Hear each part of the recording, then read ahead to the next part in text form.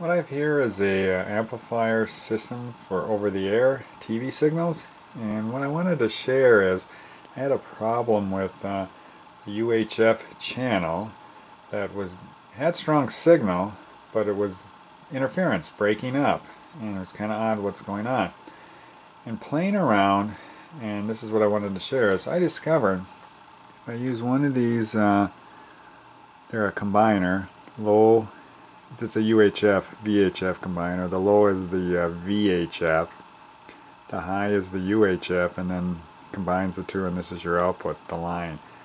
What I found is if I make this into a filter rather than a combiner, and what I'm going to do here is I had these 75 ohm terminators. There we go.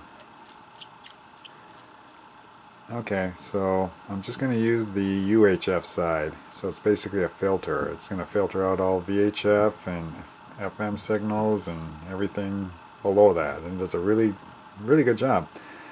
And what you can see over here, here's the filter, which is the combiner, and that's the 75 ohm terminator. And then out here is the amplifier, and what I have here is a Kitz technology KT200 low noise amplifier.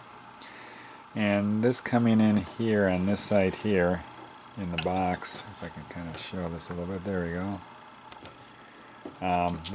This comes from your antenna, so this will get hooked up to the antenna, and then what I'm going to do here is just filter out everything except UHF signals. So all I'm going to get is UHF. So if you have any VHF, which actually I do, those get filtered out too. But this is just a test to see if it clears up my one channel that's in UHF range. And then this is just the amplifier, and then the output here goes to a power inserter, which is this device over here, the power inserter that you get from Kitz technology. And this puts the 12 volt, I can show you that a little bit better there, 12 volt 1 amp DC into here.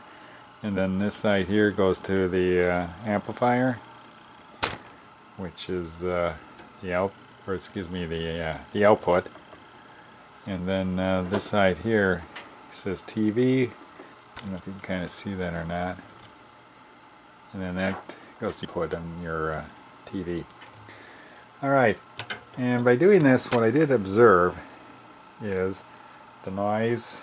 The UHF channel worked perfectly, and so it was an interesting test. And then now my next step is to figure out how to combine these, or combine the VHF with the UHF. But anyway, I wanted to share how this little device, I got it at Solid Signal. It's a blonder tongue, and it's a ZU-VSJ. It's a VHF UHF combiner. I just wanted to share this, and hopefully this can help somebody else out trying to troubleshoot if you're having a strange channel. Stick one of these in front of your amplifier and see if the issue goes away. Thanks for watching.